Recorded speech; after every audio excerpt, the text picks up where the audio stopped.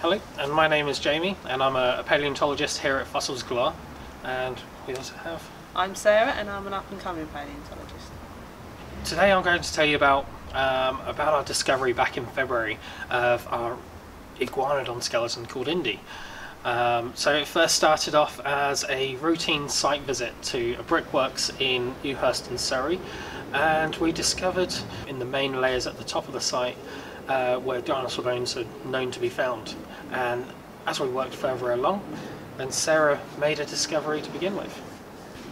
Yeah, so as we were looking through the different layers in the cliff, I spotted a tiny bone, which we now know comes from the tail of this dinosaur. As soon as I saw it, I knew it was something different, so I shouted straight at Jamie to come and have a look at it. He took one look at it and knew it was from a dinosaur. We had to then work out where that bone had come from, because there was a bit of rock on there that was from a completely different layer, so it looked like it wasn't anywhere from the layers where we normally look at. So we worked our way down around the site, and we saw where there was tracks from a bulldozer that was pushing the dirt around before we arrived. And we followed those tracks down, and we found the rock layer where this bone would have come from. So in that rock layer we come across one of these bones just sticking out, so this one that we have here. And it was from that we then looked further into the blocks, and I had an inkling to split that rock open and see if there was any more bones inside. So once we split it open, it was bone after bone after bone, so it went further and further in, and that's when we knew, right, well, we've definitely got a dinosaur, haven't we?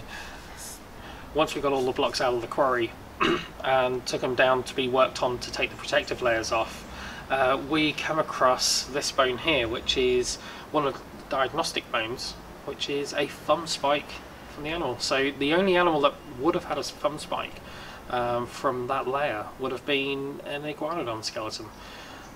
So it's from that we found out what exactly Indie was.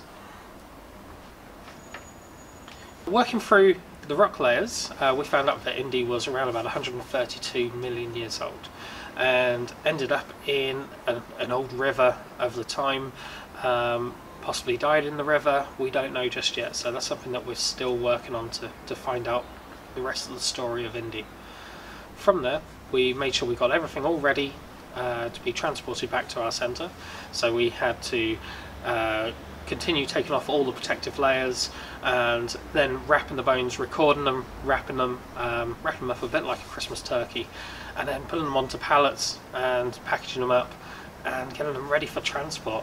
This was in preparation to have them transported all the way from Surrey to Fossils Galore here in March.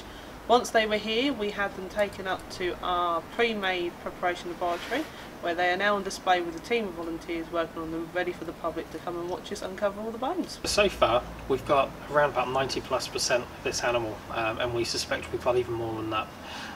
So at the moment, we're looking around about, it could take about 4 to 5 years to fully prepare this specimen and make it ready for display.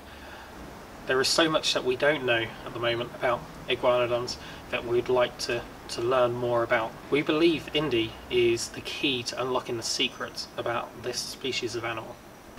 Indie is the key to the future success at Fossils Galore, so it's a one-of-a-kind discovery, and it's something the public can come and see. So it's unusual, so you can come and watch us uncover more bones, and you'll get to learn along with us as we uncover more of its secrets.